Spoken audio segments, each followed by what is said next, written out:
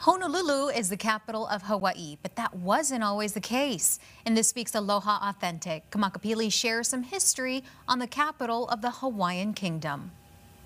In Hawaii, names are very important. Do you know the meaning of the street that you live on?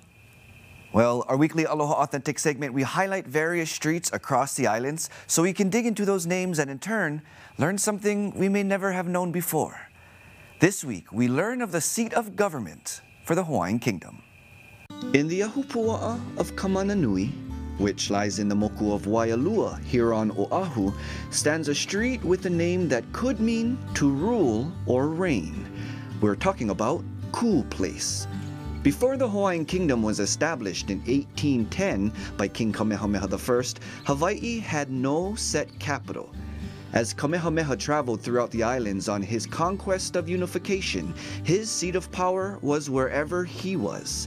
For example, Kamehameha once had his residence in Waikiki, making Waikiki the center of his kingdom at the time. The last capital of the Hawaiian Kingdom under King Kamehameha I was Kona, Hawaii, where he had passed away in 1819. A year later, his son Liholiho, who became King Kamehameha II, decided to move his court to Honolulu on Oahu.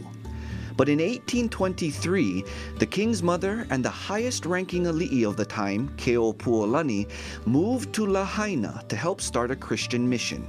After her move, the kingdom eventually followed and moved its capital there as well. It was while Lahaina was the seat of power when Hawaii's first constitution, that of 1840, was established. In 1845, King Kamehameha III, brother to his predecessor, moved the kingdom's capital back to Honolulu. From what became known as the first Iolani Palace to the Iolani Palace that we're familiar with today, to the Hawaii state capital, Honolulu has remained Hawaii's center of power ever since. Did you know? Now you do.